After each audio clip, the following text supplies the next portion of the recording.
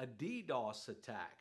that is a distributed denial of service attack. That is where a bad actor would infect either appliances like digital video recorders or some type of computer, or even a computer, your workstation, your servers at the office, and they will basically aim their guns at a particular IP address or a particular website, and they will continue to hammer it with traffic, bad traffic, in hopes of overwhelming the firewall so that it either takes the site down or possibly could cause to put it into a state to where they could gain access to what that firewall is protecting.